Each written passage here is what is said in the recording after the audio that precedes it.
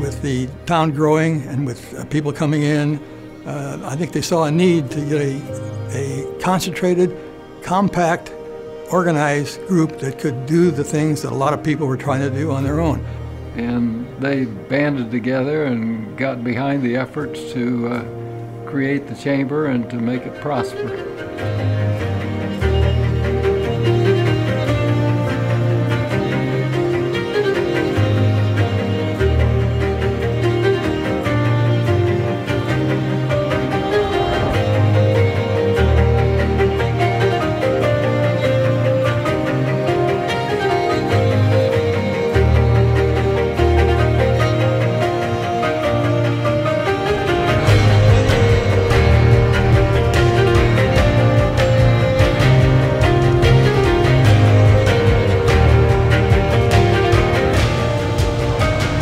I think the Independence Chamber of Commerce was that stimulus that brought people of influence and of means together, because the chamber can do for you what you can't do for yourself.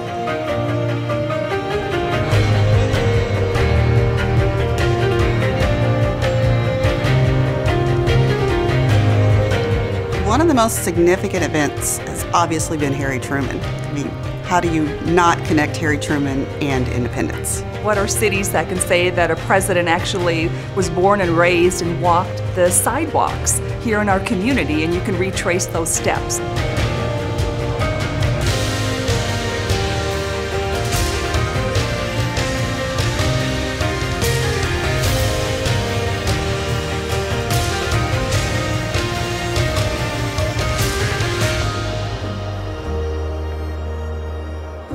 Truman is listed among the 5 best presidents we've ever had, so it's a pretty nice honor for independence.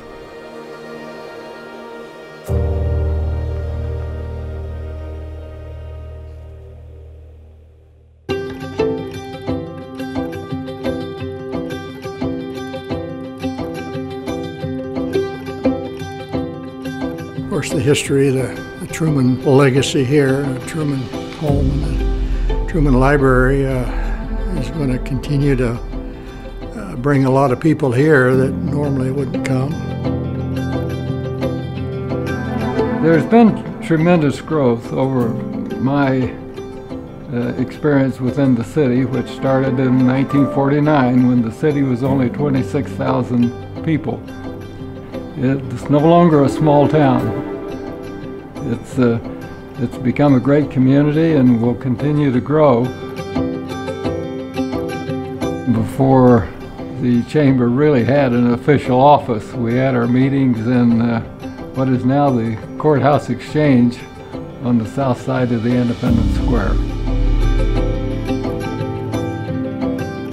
Sandy Callaghan was a big thing, particularly for me having the restaurant.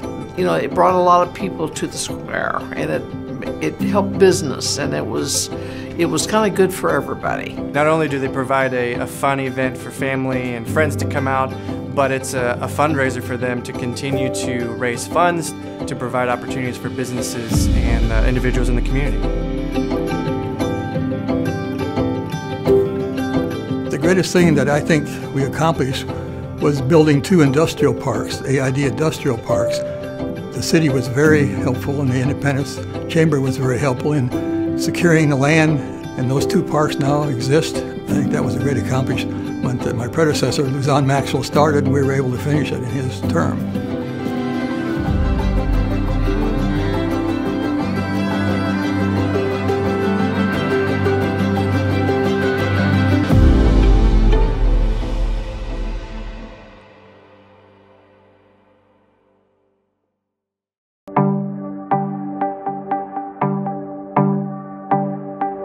I was involved with a lot of things as first, you know, to Hope House and in the foundation, the community foundation, which is now Truman Heartland. It was hard in those days. It was hard because women were just not accepted much in leadership positions. I think, you know, I tried to pave a way in a good way for women to come behind me.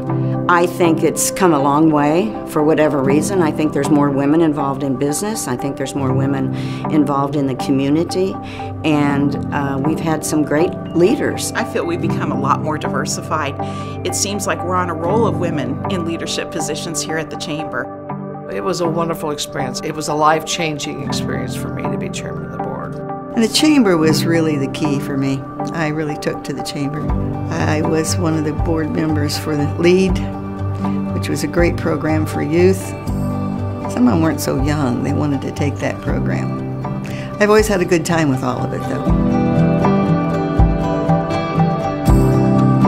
And this great building that we're standing in was significant too.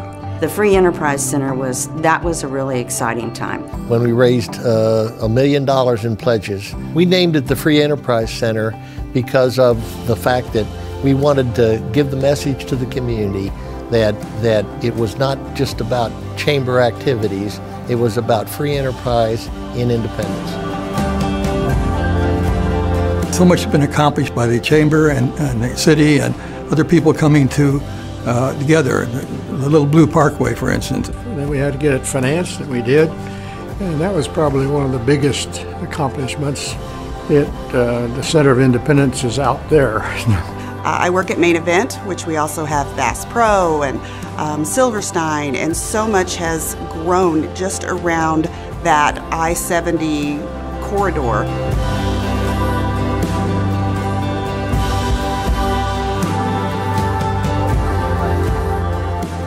Years, decades, Independence, the Western Independence, had been struggling because that portion of our community was in the Kansas City, Missouri School District, and which was horribly performing district, and even worse, the Independence portion of the Kansas City District got even the worst treatment of all.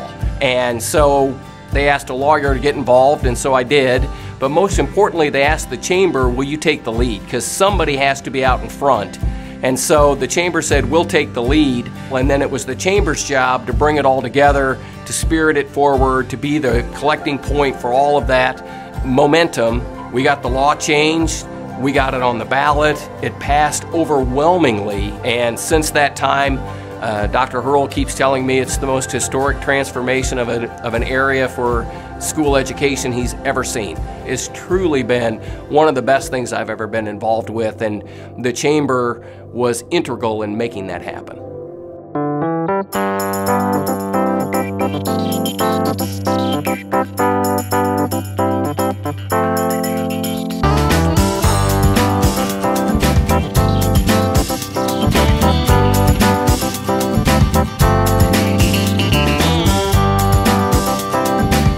Well, I first became involved with the Chamber on the Santa Callaghan Fair Board that really grew and grew and grew and became part of the city fabric.